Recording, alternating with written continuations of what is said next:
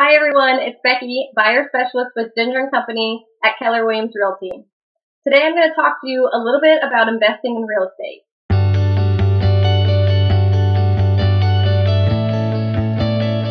So if you don't already know, investing in real estate is a really great way to not only diversify your portfolio, but also to, build really strong financial wealth.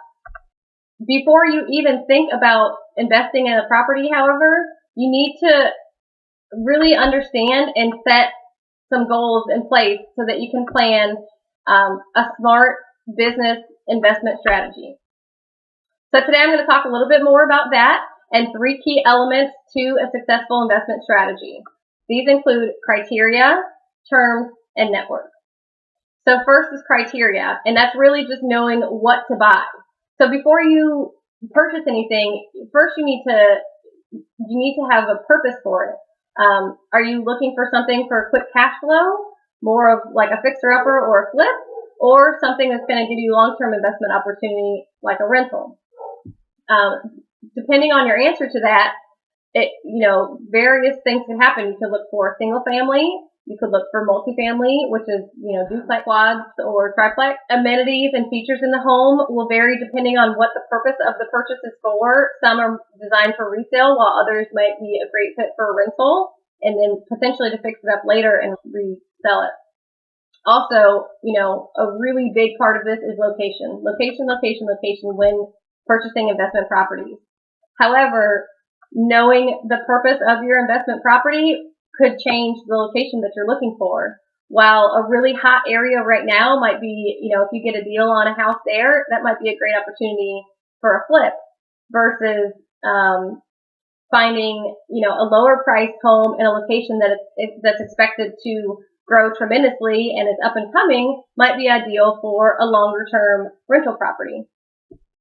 So the second aspect and piece of this puzzle is terms, and that's knowing how to buy it. Knowing how to buy it for maximum ROI, which is return on investment. So the things that come into play here are, of course, your offer price, what you're paying for the property, the amount of down payment that you're going to put into it, your interest rate, and then if there's occupancy, if there's tenants in place, is that something that you want? These all matter, in looking for investment properties.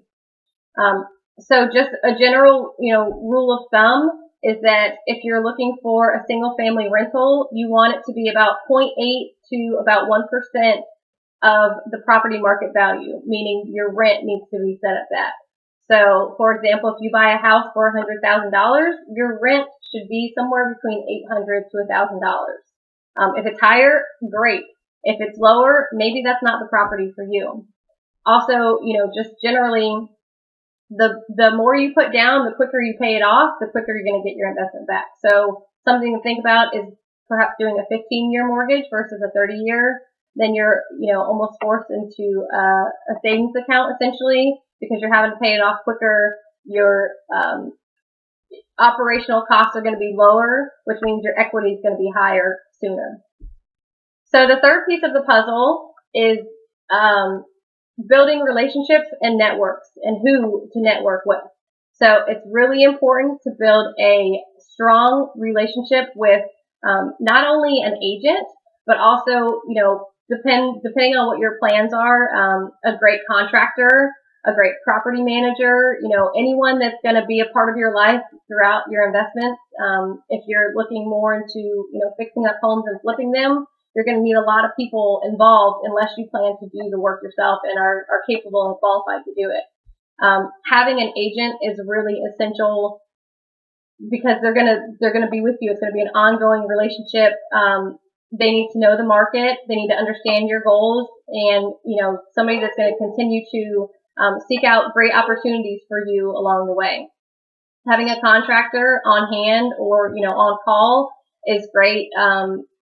A qualified contractor, let me emphasize that, just to be able to ask questions about, possibly even bring to showings to, kind of give you a quote or just give you an idea of if it's something that you want to get into. And then, like I said, a property manager, if that is something, you're going to turn this into a lucrative thing, you might not want to handle all these properties. You might need somebody by your side that you can trust that's going to keep up and maintain the properties, and also collect all of the checks that you want in your hand, and make sure that the tenants are paying. So there's so much more to investing in real estate, but that's just a skim of the beginning. If you have more questions, please reach out. We'd love to help, and I hope to talk to you soon. Thanks.